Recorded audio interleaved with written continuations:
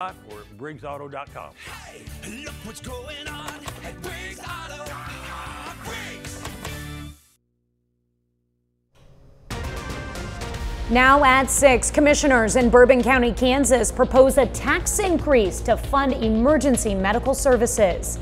Plus, new evidence comes to light in the search for a missing University of Missouri student.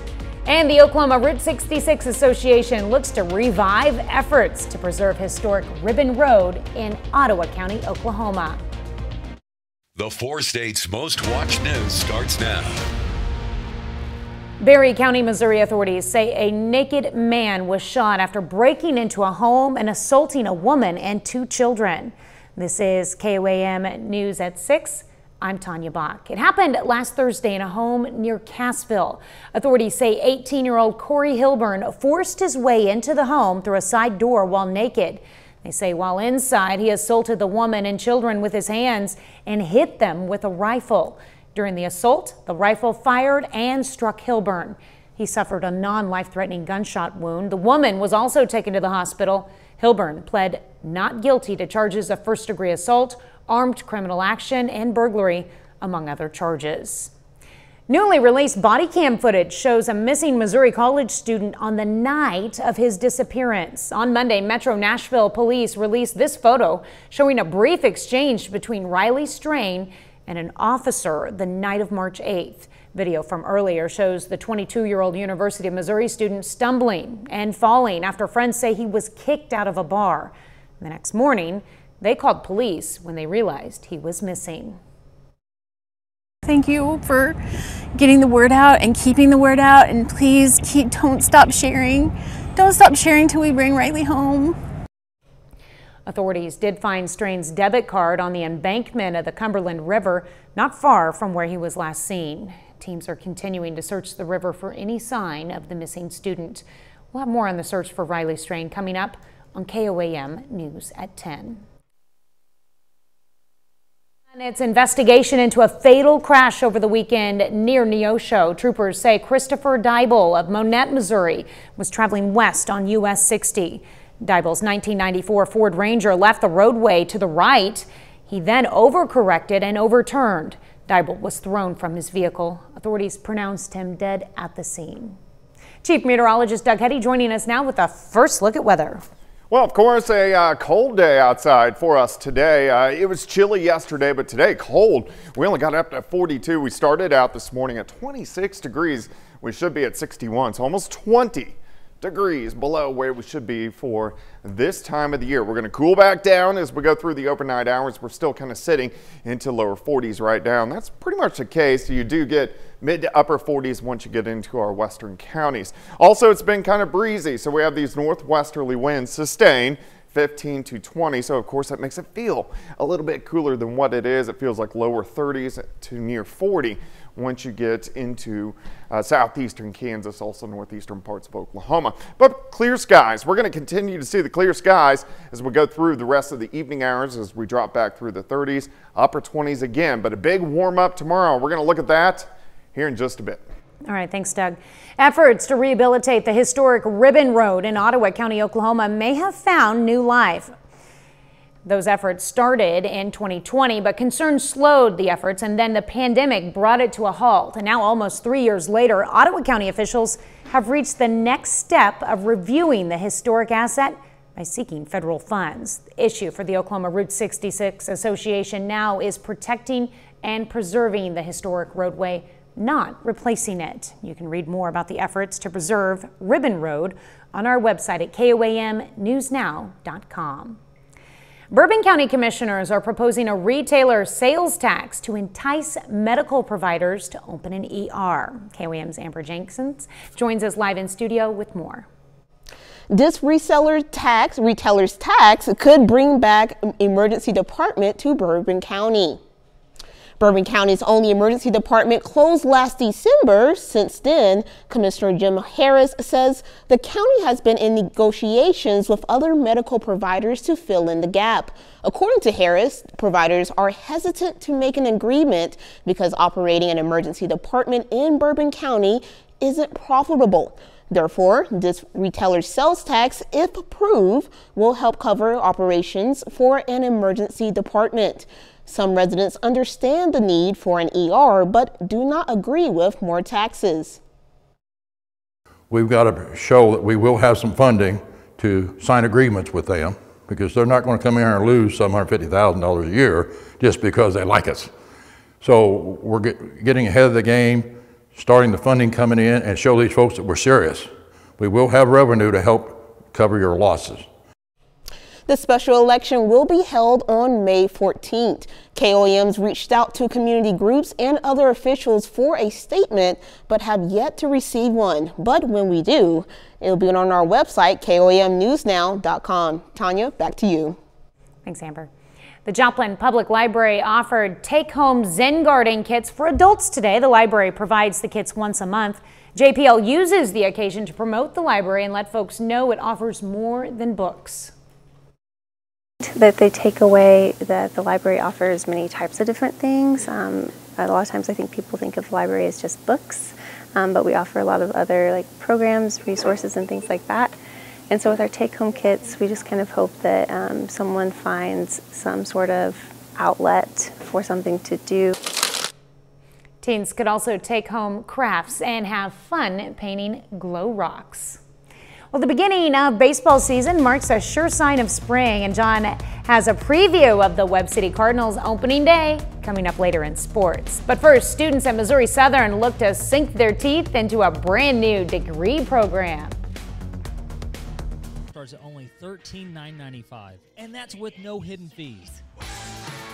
Buy your dream home with the convenience of the Arvest Home for Me app.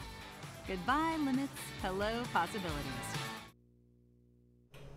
Missouri Southern students may have a new degree path starting this fall. KOAM's Samantha Walker has more on the future of a food science and nutrition program. It's a great opportunity for students in our region. The Missouri Southern Board of Governors has approved a new undergraduate degree program in food science and nutrition. The program, which will be under the kinesiology department, is made possible through a Department of Education grant. So it gives us an opportunity to look at what are the needs in this region based on our employer needs, and this was one that rose to the top. The university says this degree program will help address the rising needs of local industries. The food industry is really growing in our area, in the Joplin area, and with Northwest Arkansas, and so we saw a lot of growth in jobs in this area for our students. The Food Science and Nutrition program will help students prepare for careers in things such as food safety, development, and marketing. We do know that when you have high demand fields, high demand disciplines added to your curriculum, that we see a growth in enrollment. And it's usually students who otherwise wouldn't be interested because they're interested in this particular program. And the program director says she's already seen interest from possible future students. With 4-H and FACS clubs, they often speak to me about how their students are interested in pursuing degrees with food and food science, and so I'm excited that we'll now have a program here at Missouri Southern to meet those students' needs. Reporting in Joplin, Samantha Walker, KOAM News. Well, the Food Science and Nutrition program still needs approval from the state. The university hopes to have the program start in the fall of 2024. The Kansas City Current kicked off its season Saturday by making history. The team marked its historic opening with a 5-4 victory in front of a sellout crowd inside the first sports stadium dedicated to a women's professional sport. For the team's head coach, the occasion marked the beginning of substantial change for women's soccer. I'm so much more excited about the stadium, about the atmosphere, about this moment, because this is something that will change the world of women's soccer. I mean, this is the beginning of the change. Construction on the $117 million stadium began in 2022. The Current was founded in 2020. A little later, Pitt State's red-hot softball team hasn't lost a game since last month. John has the details on one of the Gorillas responsible for the hot streak. Plus, it's going to be a cold night tonight, but we are going to warm back up. Those details coming up. Tonight's weather camera footage of downtown Joplin sits atop the Cornell Arts and Entertainment Complex, home of Connect-A-Culture and Spiva Center for the Arts.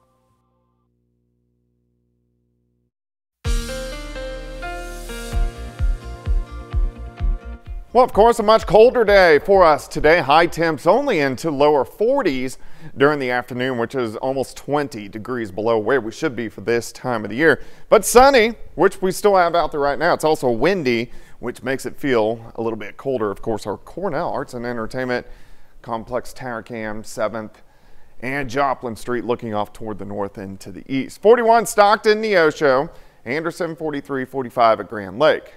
Pittsburgh 42, 43 in Iola.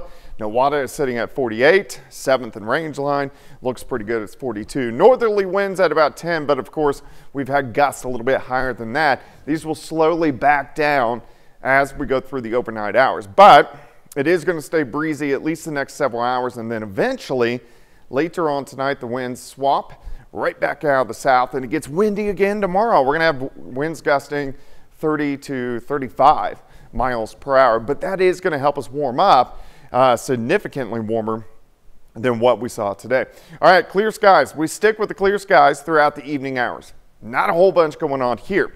Our next little wave out across parts of Arizona into New Mexico. It's a weak upper level wave. You can see the counterclockwise swirl will eventually head toward us late this week and then heading into at least toward the weekend. You can see it slowly meanders its way toward us, finally gets out into the Central Plains late Wednesday night, and Thursday. Again, it's weak, so it's not going to have a ton of moisture. Slowly kind of works by as we get into Thursday and then into Friday, but it is going to give us some rain chances across the region. All right, let me take you through time for us tonight. 29 or 30, so another below freezing night. Southerly winds pick up during the morning hours. We warm, upper 50s by noon. Most of us 68, 69, case in point, 68 in Carthage, Neosho 67, 72 in Benita Parsons, up to 73. Tomorrow night, not as cold. We back down, lower 40s, and then as we head into Wednesday, we stay into the upper 60s once again. All right, your Tuesday, 34 in the morning, 56 by noon, into the upper 60s, high temp of about 68.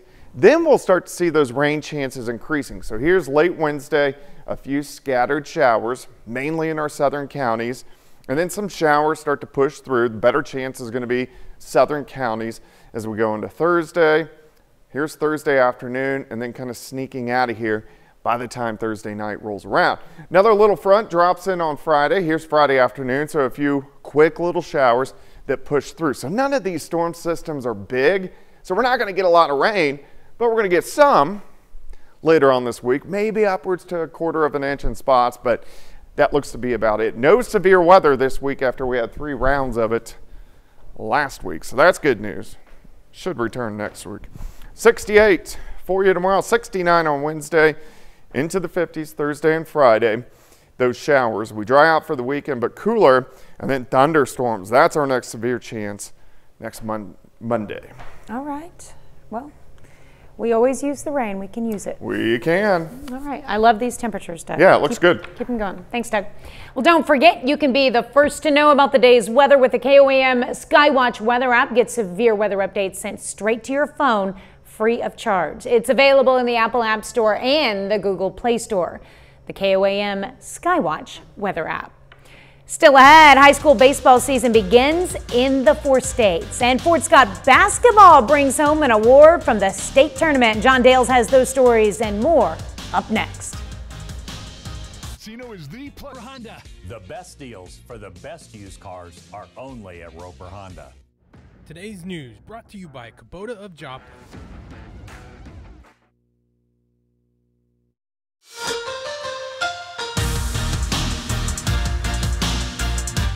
Baseball season is beginning in the 4 states, and this afternoon several of our local teams played their first game since last spring.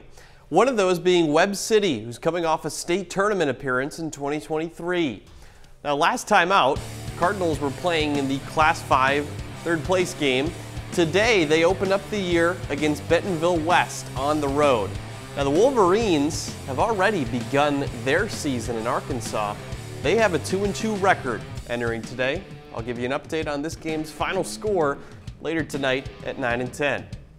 Now, Pitt State softball is one of the hottest teams in the country. The Gorillas hold a 20-game winning streak. Their last loss nearly a month ago. That was on February 23rd. And today, Pitt State infielder Hannah Burnett is named the MIAA Co-Hitter of the Week. She shares the award with Emily Duramis from Central Oklahoma. Now, in PSU's 6 wins over the weekend, Burnett hit .600 with 12 hits, 4 RBIs, 5 runs, and 4 stolen bases. She also had an .800 slugging percentage this weekend. 3 of her 12 hits went for extra bases, and she helped the Gorillas go 6-0 in the MIAA NSIC crossover.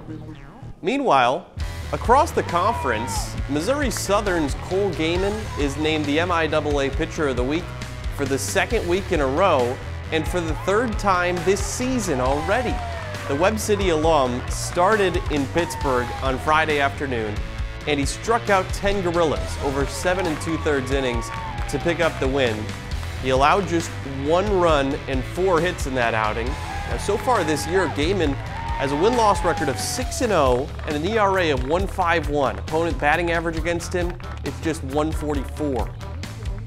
Now, Fort Scott High School basketball had both its boys and girls teams make the Class 4A state tournament just a couple weeks ago, and both teams received the annual Sportsmanship Award from the Kansas State High School Activities Association.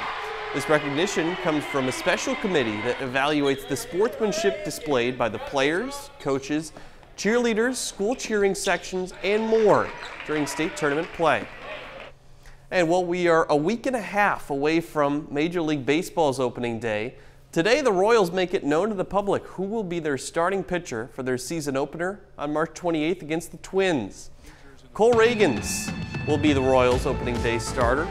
After being acquired by KC in a trade from the Rangers on June 30th, Reagans was an immediate difference maker. He was named the American League Pitcher of the Month in August. That's when he went 5 innings plus in every single one of his starts, and he finished the month with a 1.72 ERA. That was the best in baseball in that category.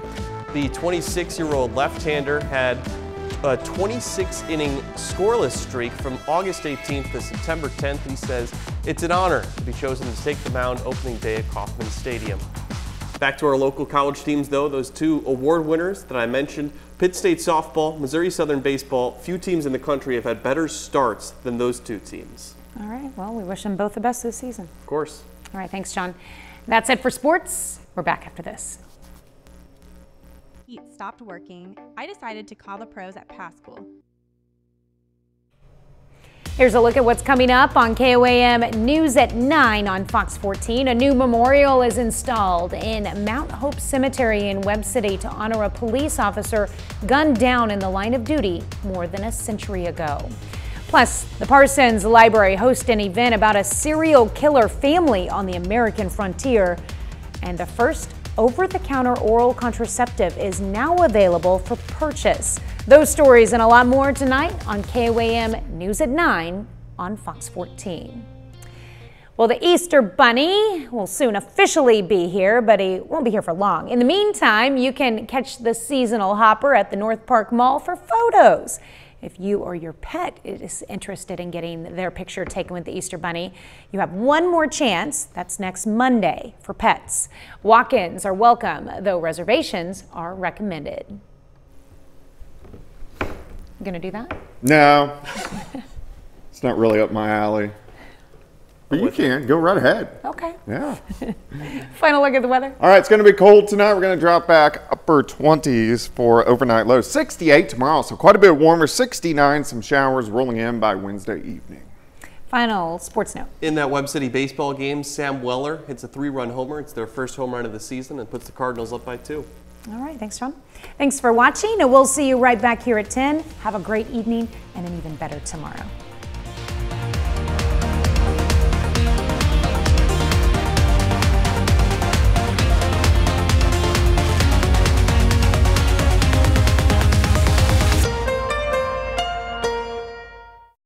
Brought to you